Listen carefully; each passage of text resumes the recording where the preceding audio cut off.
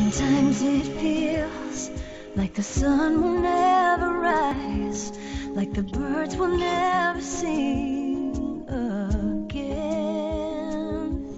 Believe in a power greater than what you are going through. When you don't know what to do, keep breathing. Yeah, that's right. Keep breathing, because that's how you stay alive.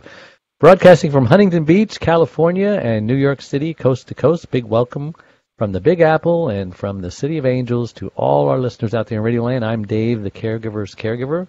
Dave Nassani, coming to you live from the syndicated all-positive talk radio network, healthylife.net, broadcasting in all 50 states and 135 countries with my lovely late co-host Adrienne Gruberg from thecaregiverspace.org, and she'll be showing up pretty quick, don't worry.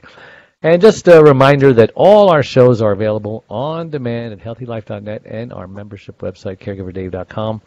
And we're proud that the Caregiver Dave Show was voted #1 caregiver podcast of the top 50 on Player FM and one of the top 6 best podcasts on caring.com, as well as being voted #3 out of thousands of caregiver podcasts on FeedSpot.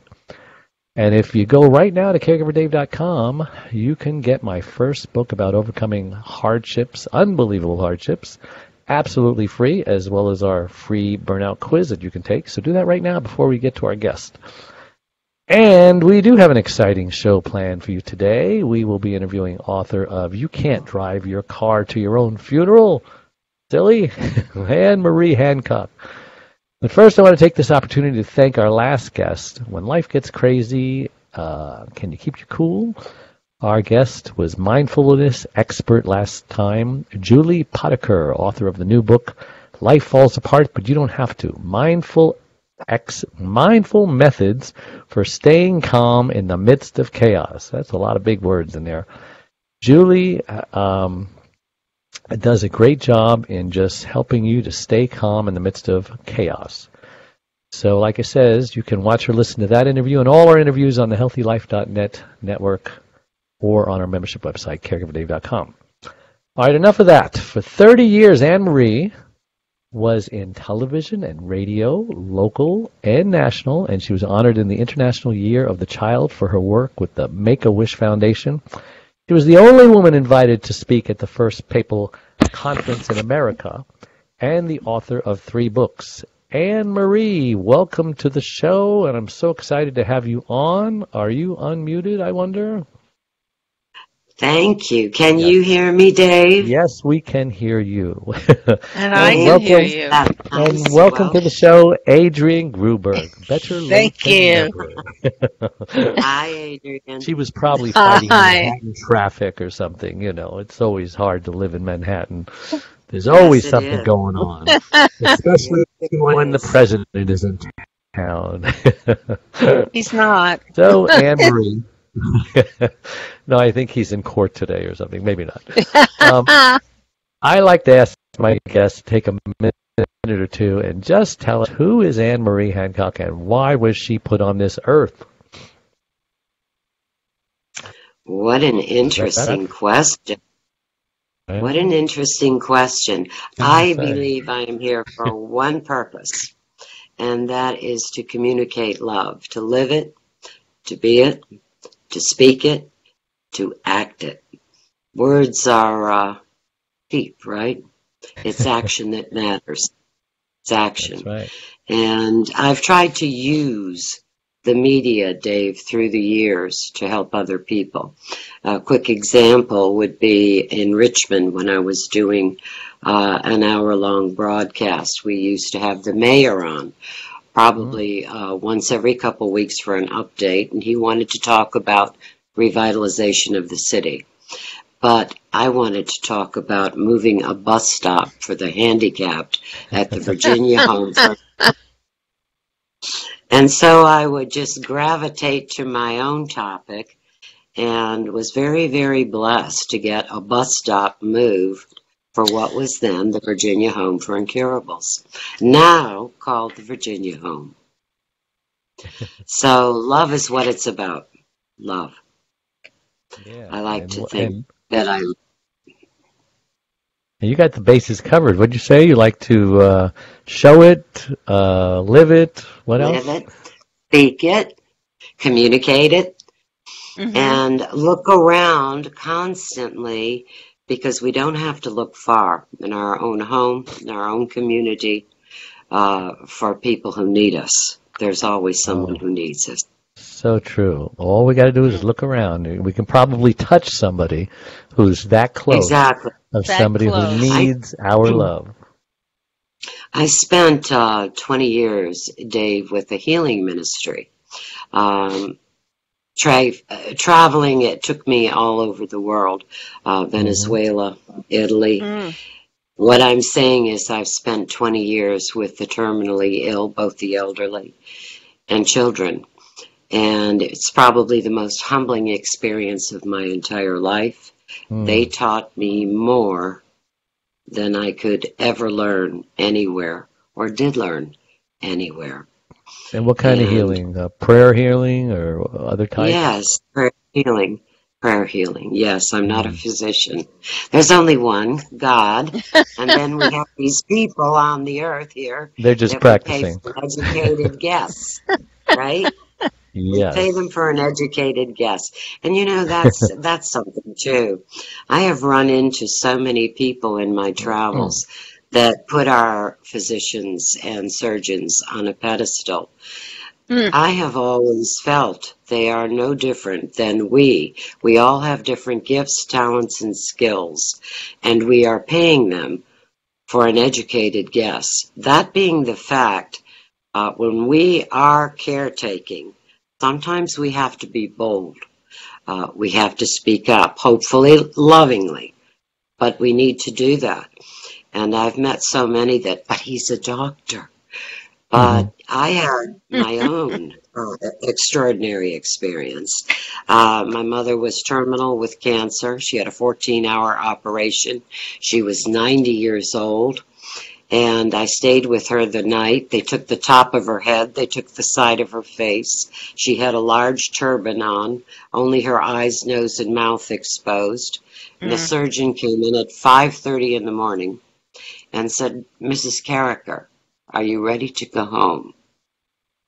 This is the drainage tube in your neck."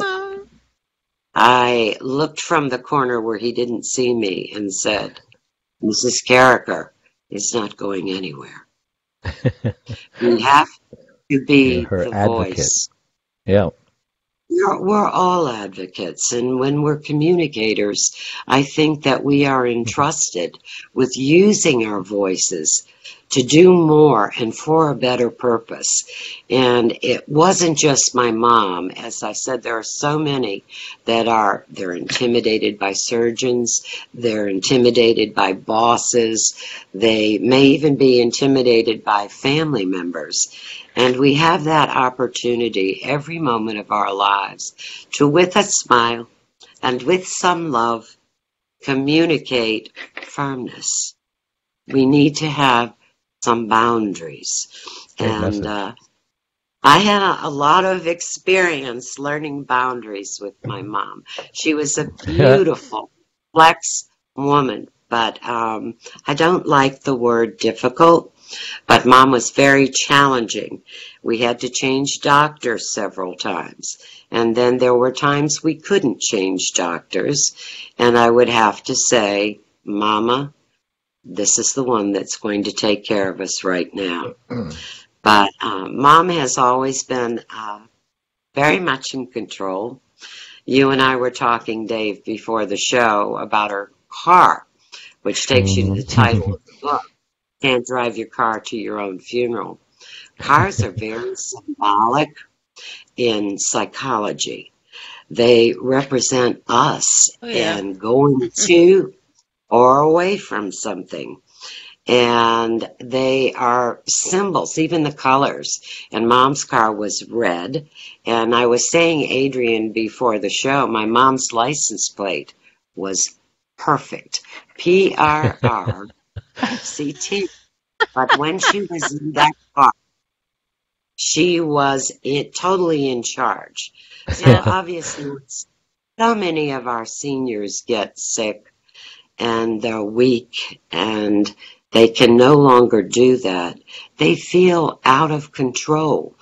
And my mom, towards the end of her bouts with cancer, desperately wanted to drive her own car. Mm-hmm. I can remember one day she wanted to have lunch with my son. And so you become sort of a master of diplomacy. Well, Mom, I'll drive today. I know you're tired. No, Ann, you won't. You drive like Moses. Moses. You know, and you have to keep your sense of humor. I would say, Mom, when did you see Moses drive? She'd go, Ann, you're not funny. You never were. And she would lose, or I would lose. She would win the battle. So we're going across the bridge. She ran 2 stoplights right through red lights at major intersections. Mm-hmm. And after the first one and a couple Hail Marys, I said, Mama, I think you ran through a stoplight. She goes, Ann, don't worry about it. Your father did it all the time. And that, no more discussion. But she was knew what she wanted and was not shy about speaking. There was one day that we were driving, I thought, for a CAT scan. And obviously we weren't, because halfway through our journey, she said, Ann, you're a moron. I pulled the car to the side of the road and I said, what, Mama, are you upset? What did you say? She said, you're a moron. And I thought for a moment, and I said, you know what? I was in Ireland a couple years ago, researching the family name, Moran, and it's pronounced more. We can diffuse, you know, Adrian, so many You're a situations peacemaker. with humor, you know, and humor has always served me. Oh, yeah. Always served me. It's dry humor, but it's humor. Well, it's funny because I had read this book on stress, and it really disturbed me because the studies at the Mayo Clinic indicated that 78 to 99% of disease is stress related. 78 to 99%. That being the case, we know definitively that stress changes the chemical structure of the cells. They have now tied it to ischemic heart attack. They've tied it to stroke. They've tied it to diabetes, tied stress to diabetes. So if it's only 99%, we need to seriously contemplate, how are we handling stress? And for me, at the top of my sheet is God. I'm a prayer warrior, and just under that is a sense of humor. I just have to laugh at everything. Come to the door and I'd say, I brought chicken salad. And she'd go, no, not again. How many times are you going to bring that? I'd put it back in the car and just smile. And obviously we're concerned too when we know that life is short. We're concerned a little bit about their spiritual well-being. So I would bring, right? I'd bring a battery of books in, maybe once a week, because you don't want to be too pushy. And I'd just kind of leave them by the chair. And I'd say, Mom, maybe you want to look at some of these. She'd look back. She'd say, Ann, you need some Nora Roberts, some good love stories. You need to like. And out it would go. She was 90, you said, when she left? 90. Sharp as a tack, though. Wow, you're very fortunate. Did she go quickly? It was a 3-year journey, and I kept a journal during that period, which became the book. But she never addressed cancer. Never. She never said the word, not one time in the journey. And the month before she died, she said, Ann, I saw a commercial on TV for a chiropractor. I said, you did? She said, I'm going to go see him in the spring and have him fix my spine. And that was that. I mean, her spine was cracked from the cancer, but she would never speak specifically to the cancer.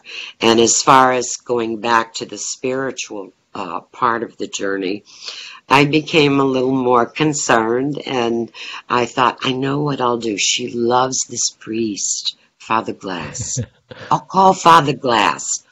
And I did. I said, Father, I have a concern. I think Mom is very close to the end, and she will not talk about God at all. And she wants me to haul all the books out that I bring. And I'm stumped. Do you think maybe you could just call her and chat and say what's up and let her go and see what she says? He said, all right, I'll give it a shot. Father Glass called her. He called me back in 2 minutes. I said, did you talk to her? 2. She said, hello. He said, hello. He said, how are you? She said, great. How are you? And that was about the end of the conversation. I'm terminated. So I'm My interested. father, Before you do that, I'm interested in what kind of relationship you had with your mother before you were her caregiver, and after. What changes took place, and how did it change you? And you only have 4 minutes to answer that before we take a break. I am used to time cues, so I will just shoot here. Mm-hmm. My relationship with my mom was always a good one. I loved her. I loved her very, very much. But challenging. For instance, I had told you I was in television, and Mom had said to me, you have a glamour hang-up. You need to leave TV. And at one point, I actually did. And I went to teach small children. I love children. I just love being with them. They're these innocent, open, honest receptacles of love. And I received some awards for it. And where do we go when we receive an award? We go home, because nobody cares but family. So I went home and I said, this happened today. This is just so wonderful. I'm so happy. She says, what are you talking about teaching? You belong in television. Why did you leave TV? But there's something very important to say here, because I owned whatever it was she said to me. She wanted me out of TV, I left. She wanted me out of teaching, I went back to television.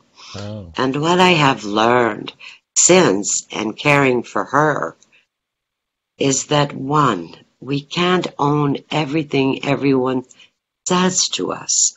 We must believe in ourselves and trust our own judgment. No one knows us better than we do.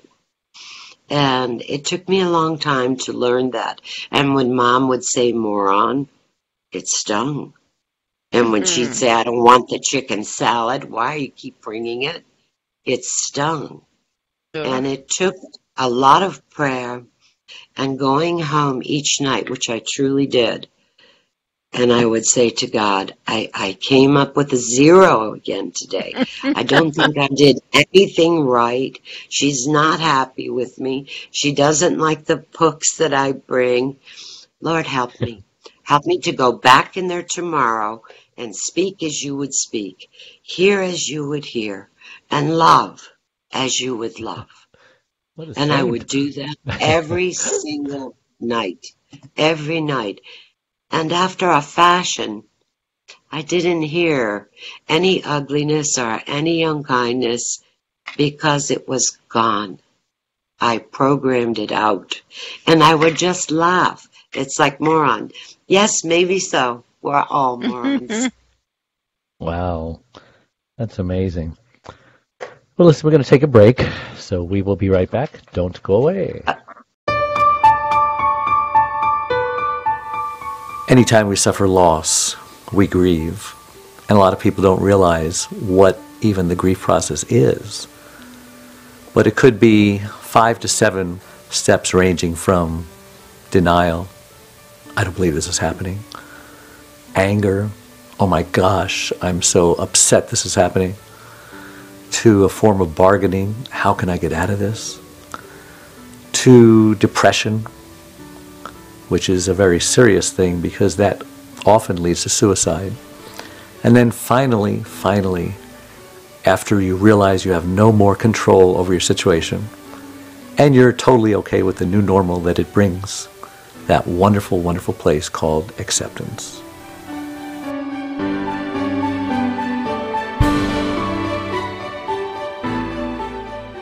And we're back with Marie Hancock and my lovely co-host Adrian Gruberg. I'm Dave Nassani on the Caregiver Dave Show here on the HealthyLife.net network, all positive radio.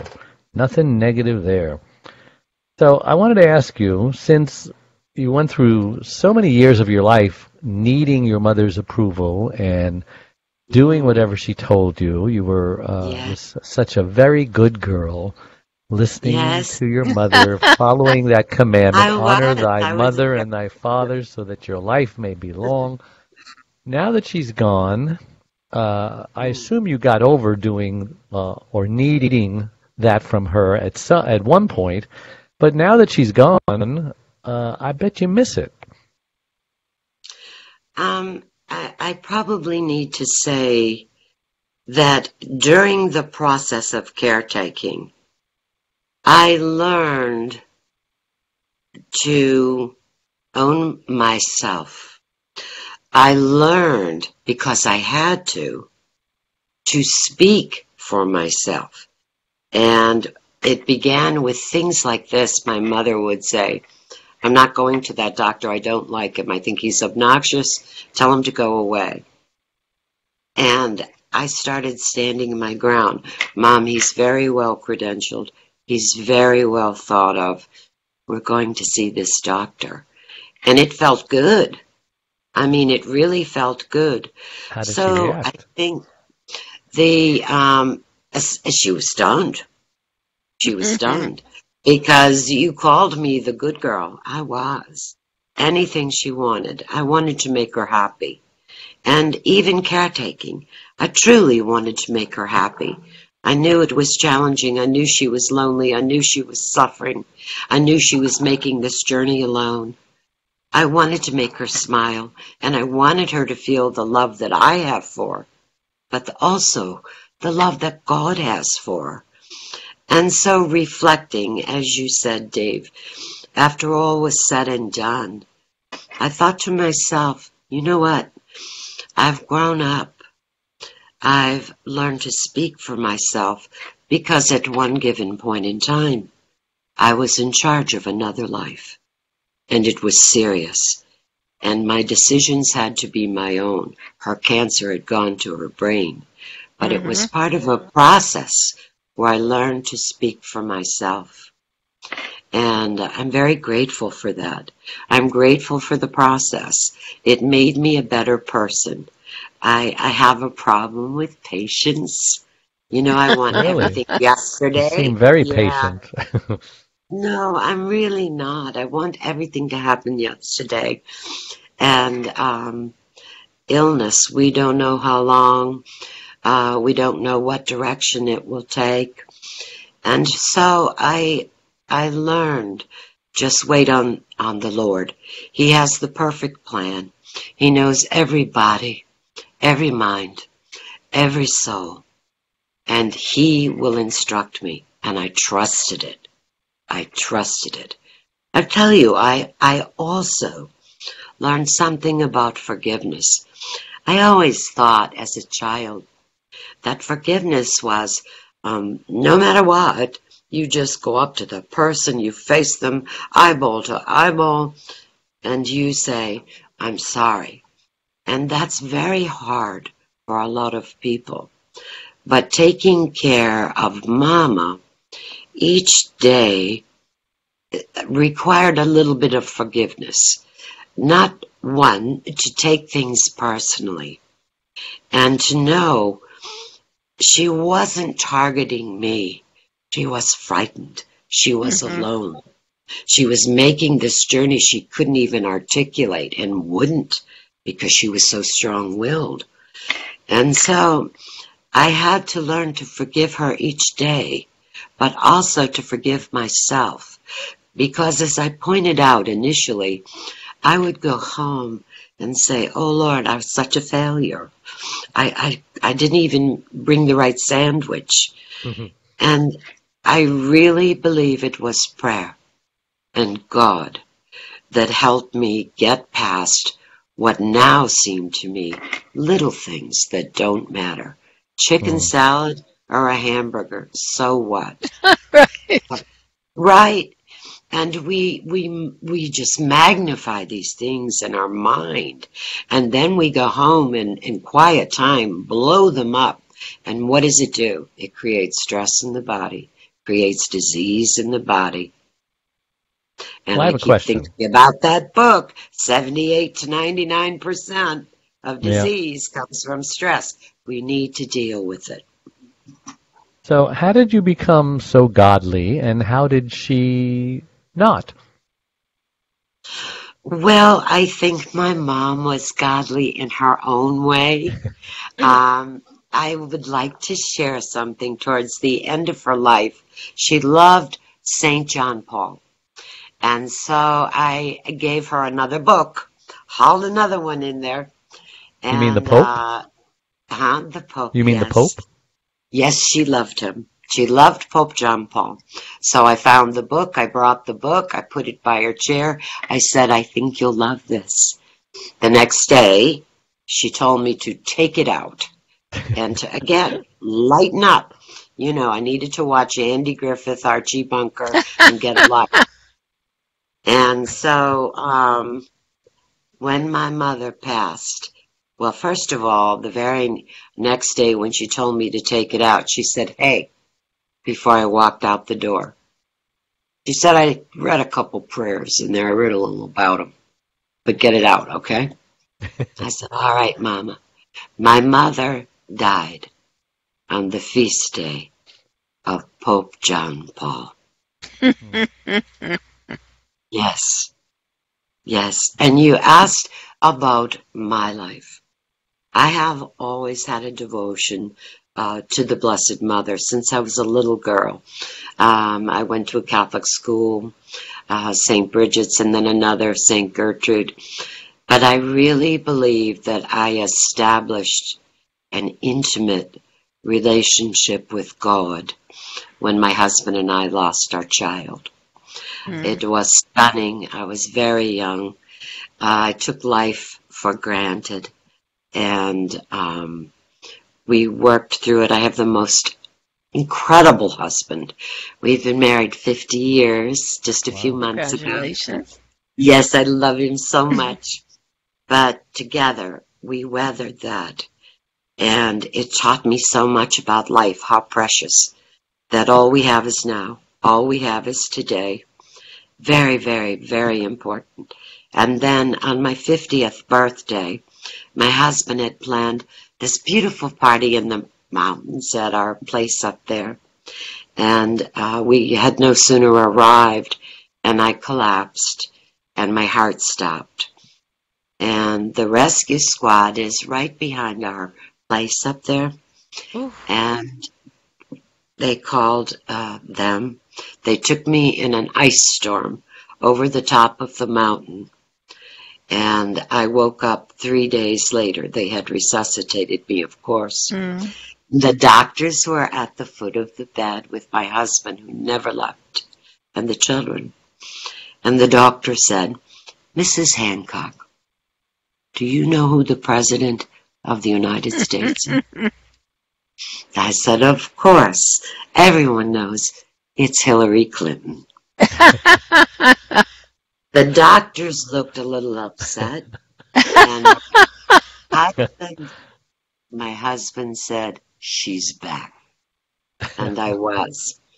But when you die, and I tell people it's not so bad, it was very peaceful. I died once. But when that happens to you again, you become aware that time is a gift. It's precious. And you ask yourself constantly, What am I doing with it? What am I doing with it? How can I make a difference? And so that is part of the tapestry of my life that changed me. Well, thank you for that. We're going to take another break on that note, and don't go away. We'll be right back. Dave Nasani, the Caregiver's Caregiver, has just released his 6th book entitled It's My Life Too, Thrive to Stay Alive as a Caregiver. It was specifically written for caregivers who know they should be putting their needs first, but just don't know how. Dave is the sole caregiver to his wife, Charlene, since 1996. He knows firsthand what caregivers are going through, because he is one. He now speaks all across the country, offering caregivers his amazing caregiver support package. Even the airlines tell us that in the event of an emergency, to put your oxygen mask on first, before you help your child with their mask. They know that those who don't heed their advice often black out, thus becoming unable to help either themselves or their child. And caregivers are exactly the same way. It's My Life Too, Thrive and Stay Alive as a Caregiver will help caregivers who are neglecting their sleep, diet, and social life and learn to put their needs first.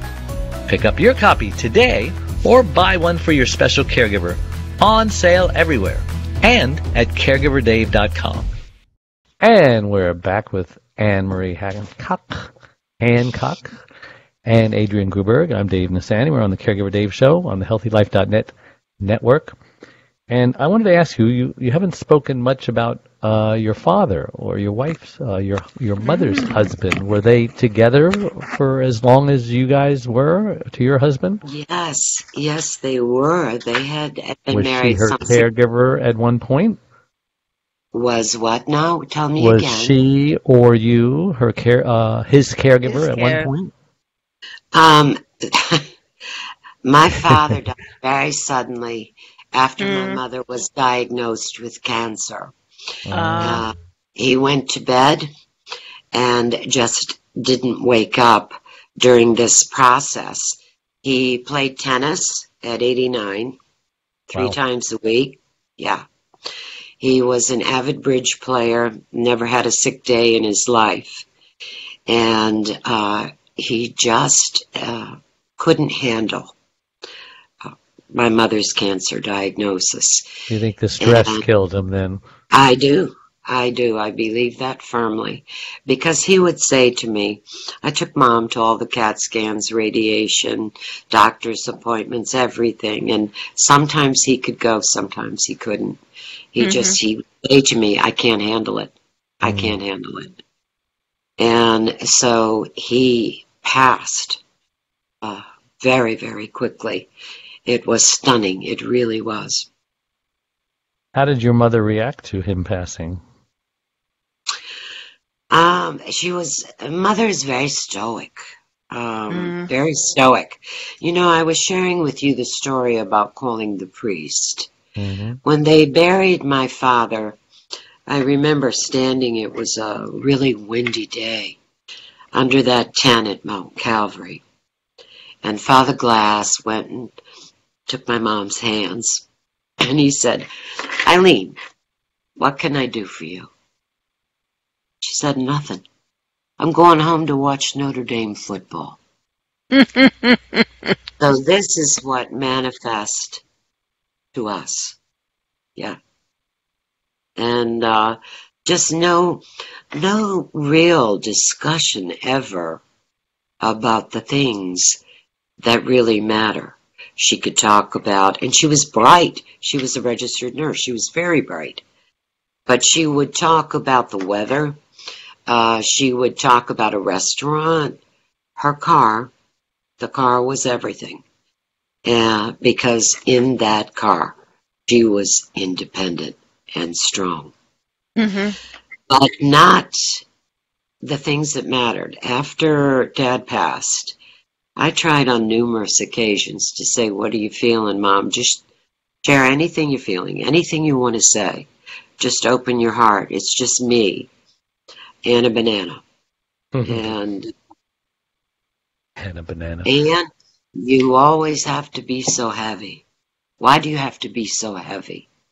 I said, I just thought you might like to talk, because unfortunately we all respond the way we would respond. And for me, when I would pick and choose my own time, I would need to talk about it. I would need to process. That's the way I do it. But not Mom. I don't know when she processed. It was like the conversation with Father Glass. 2 minutes. I'm great. She was gone a couple months later. Amazing. I'm going to see the chiropractor in the spring. He's going to fix this. And I would just let her say whatever she wanted to say. Why? Mm-hmm. Because it made her happy. I think in her heart of hearts, she had to know the truth. And if she didn't want to share that, that was fine. Sometimes in caretaking, I think silence is best. We just sit and we listen. And whatever she would say, I would just nod and listen. But we never went too deep. We never went too deep. Yeah. I want to talk about this book, and we've only got 2 minutes before a break, so tell me why you wrote it in these 2 minutes. Then after the break, we'll go deeper into it. Okay. I wrote it because I learned so many lessons, and doing and having a healing ministry for some 20 years, as I said, that took me all over the world. I was a real smarty pants. I thought I had all the answers.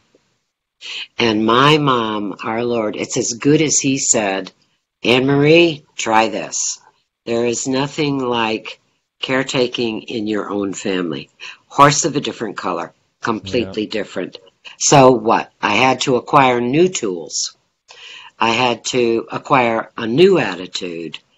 And the things that I garnered from that experience are priceless, and I felt they deserved to be shared.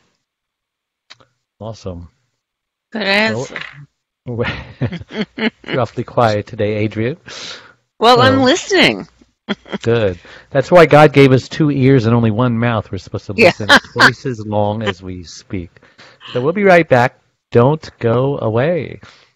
1 Arm, 1 Leg, 100 Words, Overcoming Unbelievable Hardships is about Charlene, a stroke survivor. Back in 1996, Charlene was a healthy, normal, very active 52-year-old woman whose amazing talents resemble that of both a Martha Stewart and a Wonder Woman. But all that changed when she suffered a massive stroke that left her severely speech impaired and paralyzed on the right side. Who am I? My name is David. I've had the privilege of being Charlene's husband since 1975. We had a wonderful, fairy tale, storybook-like courtship that culminated in our marriage a year later. Charlene had just come out of a marriage where after 10 years, she received 2 black eyes and a broken nose by her former husband when he came home high on speed.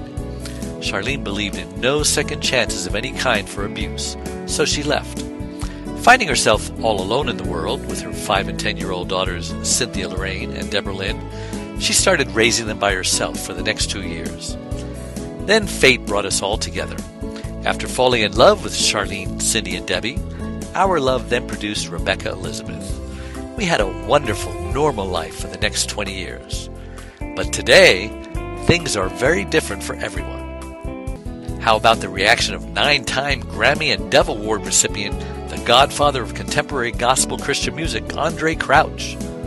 Charlene just won't let the promises of God go, and she has not let her circumstances get in the way of her faith. She's not just a survivor, she's more than a conqueror, as the Bible states. You'll be encouraged by her testimony, regardless of what you're going through. Available everywhere. Welcome back to the show. Caregiver Dave here, Dave Nasani, caregiverdave.com, and Marie Hancock is our guest, and Adrian Gruberg from the Caregiver Space is my co-host. So, can you maybe go a little deeper in the book? Like, is there your favorite chapter or your favorite paragraph or just something that's so heartwarming that you would like to maybe read to us for 30 seconds or 60 seconds? Yeah. I don't have the book right in front of me. I think it's right behind you. Yeah, is it right there? Yes, it I is. could grab it. But why don't you? Your assistant can grab it maybe after the next break. Yeah, my buddy, my friend, yes. But I like to speak from my heart. And what I would really like to say, and it's the essence of the book, is that every moment, every day, we have the opportunity to help, to make a difference. We can do it with a smile. We can do it with just sitting with someone, taking groceries, running in to do a little cleaning for them, and doing it in an inobtrusive way. And I hear constantly, Emery, so nice you can do this. I don't have the time. We do have the time. We do have the time. We prioritize, and we do everything we want to do. Isn't that That's the right. truth? I think so. And I've found when you give your life or your heart to God, and I'm not trying to be corny here, He gives you lots of time to get the other things done. But That's I right. would encourage everyone out there, you don't have to look far. Your neighbor, your community, the children at the school, your children have friends with cancer. There's so much we can do. Drive a carpool. They're little things, but they change lives. Keep your sense of humor. Keep your sense of humor. Laugh at yourself. Laugh at life. Get up in the morning and summon with complete dedication your gift of joy and spread it. Spread it. Great advice to caregivers because, they are so consumed with what they're doing. And even those who are not caregivers, everyone knows a person who has cancer is fighting it. Everyone knows a cancer survivor. Everybody knows a caregiver. Yeah. I mean, it It's can start true. out as simple as the guy next door who just, you peek out your window, you see this old guy, struggling to get his newspaper every morning. So you decide, well, I'm going to get his paper for him. Next thing you know, you're in there. It's a and little thing. You're reaching top shelf things for him that he can't Absolutely. get. Next thing you know, you're making him breakfast. Next thing you know, he's asking you to take him to the doctor. And next thing you know, you're his caregiver, and you don't know how it happened. But it doesn't have to be, a negative experience because No, and hey, and I'm going it's to the so store. rewarding. Is there The something gift, you want me to pick up for you, for example? Or, yes. would you like me to babysit your wife so that you can go, to the spa or to get your nails done or Starbucks or massage? Just little things like that mean so much to a caregiver. And it's a gift we give ourselves, isn't it? The feeling that comes from that is so joyful when you know you've made a difference. It's a gift we Adrian? give us. Mm-hmm. Adrian?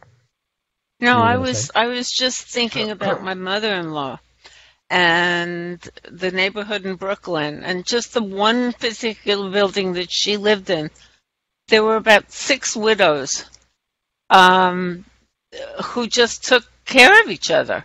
None of them were ill, but they didn't get around the way they used to. They were all in their late 80s, and they'd call each other every day, and they would talk, and they would find out, I'm going to the store, do you need anything?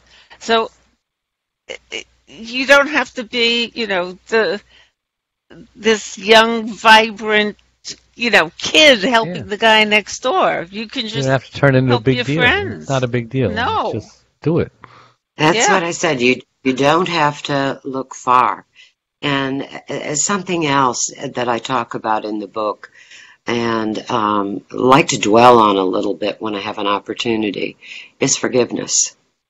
I have met praying with people around the world, so many that tell me, I forgive, I'm a lover. But if there is just one that you can't forgive, you can't call yourself a forgiver or a lover. And that unforgiveness holds us in bondage. We are creating stress for us.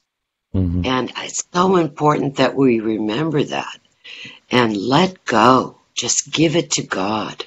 If people could remember who they are, really are, children of God, made in his image and likeness. They're spectacular. Everybody is. God doesn't make junk. Everyone is miraculously made with a different mission. Nobody looks alike. Nobody talks alike or walks alike. We're very, very special. And if we could remember that, I don't think we would have all the ugliness that we have in the world. But also, I know that if you're saying something unkind to me, it has nothing to do with me. You can't love me till you love you. It starts with self. So love yourself. Yeah. Yes. Absolutely. You know, the Bible says love others the way you love yourselves. And so many people don't love themselves, and they even think it's wrong to love themselves. Oh, no, that would be selfish. Oh, no. No. I say, if you need a friend, be a friend, right? They say that.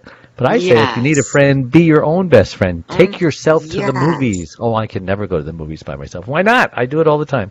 You know? And then, by loving yourself, like you said, you can love others appropriately. And I feel strongly, this is just my thinking, there may be others that agree with me, but it doesn't matter, I'll say it anyway. There are two emotions, love and fear. You are either in love or you are in fear.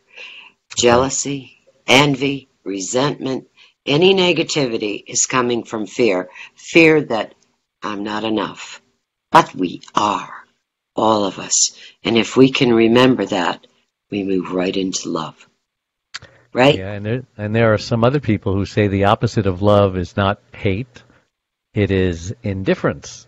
Because let's face it, you know, we all know couples who've been married for 50 years and they just do nothing but fight and bicker and complain and are sarcastic to each other. They chop each other down. But for some reason, they do love each other.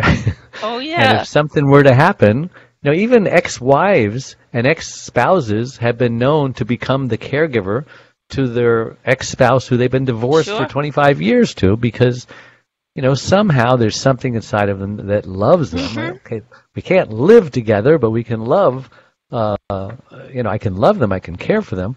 Even Billy Graham, his wife, she was asked, do you ever think of divorce? And she thought for a while, and she says, divorce, no. Murder, yes. So, you know.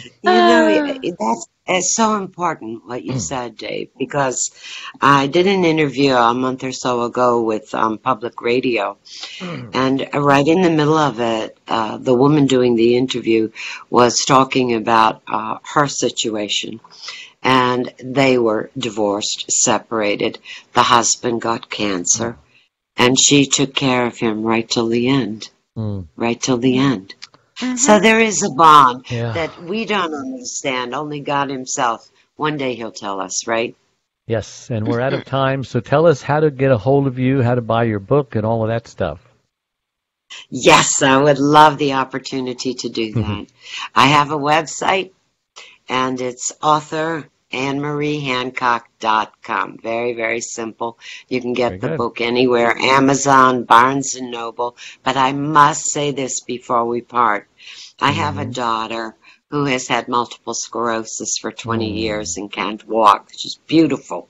She was an equestrian and a champion tennis player. So the proceeds from this book, every penny, is going to Multiple Sclerosis, the foundation in North Carolina. So this is for Corey and everyone like her.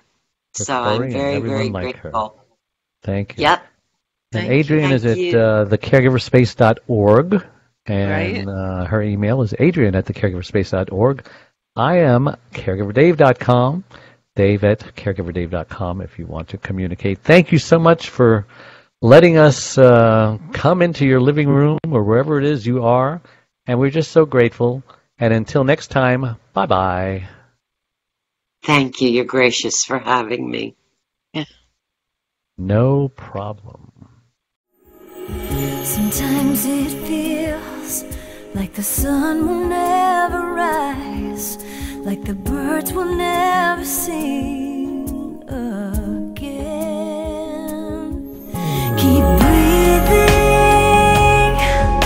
take it in and let it out. Keep